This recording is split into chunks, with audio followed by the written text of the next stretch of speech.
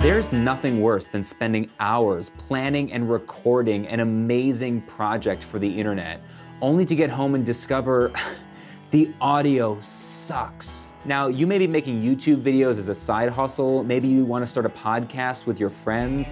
Maybe you're a local mom and pop bakery and you want to make 1-minute Instagram videos to, engage with your tribe and capture some new clients and customers.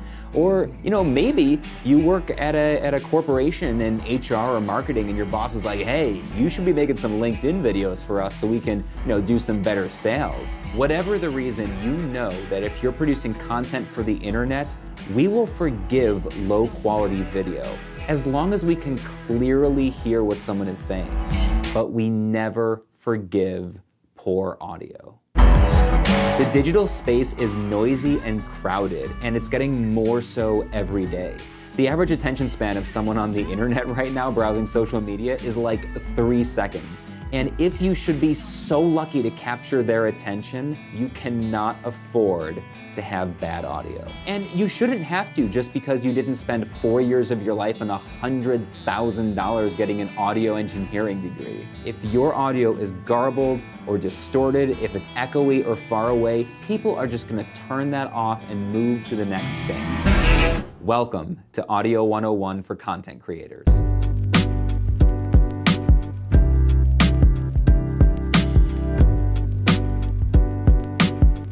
Where you're gonna spend 4 hours, not 4 years, and $100, not 100 grand, to learn the basics of audio. But who am I and why am I the one telling you this? So my name is Brian Miller. Professionally, I'm a former magician.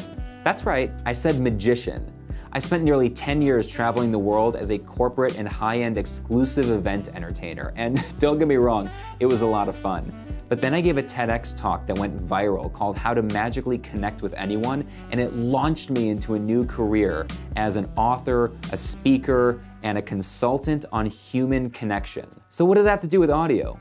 Well, way before any of that stuff, I actually went to school for audio engineering. Now, I didn't finish, in fact, I dropped it after a year, but audio is a lifelong passion. And for the first time in my life, my professional career and my passion have melded.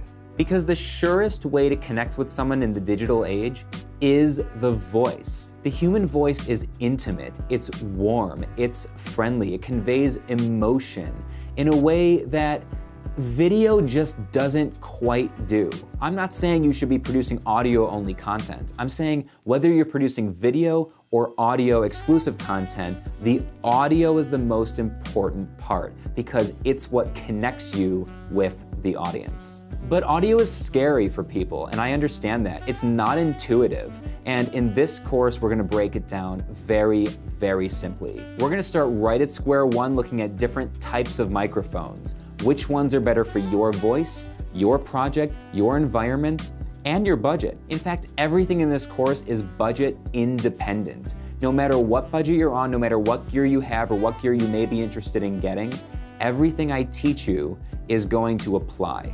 Because we're gonna look at strategies and principles that are evergreen. This course will be an investment in the future. After we look at different types of microphones, we're gonna take a look at how different environments affect audio so you can optimize your recording space. We're gonna look at different ways to record audio, right from your phone or from a pocket camera, all the way up to portable digital recorders and high-end audio interfaces that plug right into computers. We're gonna learn how to sync up external audio with video so that you never have to worry about getting crystal clear audio again.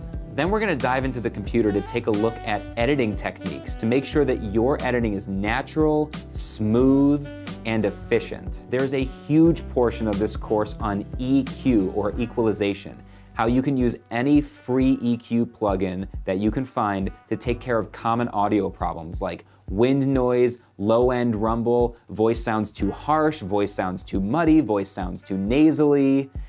anything like that you're used to having to deal with, you're gonna learn how to do. And after this, it's gonna be a breeze to clean up that audio no matter what conditions you were in. And finally, at the very end of this course, we're gonna learn how to level out our audio so that all of it stays at a consistent volume and people don't have to be turning up and turning down that volume while they're listening, because you know, I know, there is nothing more frustrating than having to crank that volume up and down. We turn that video off, we turn that podcast off if it becomes an annoyance, and you don't want to do that to anybody.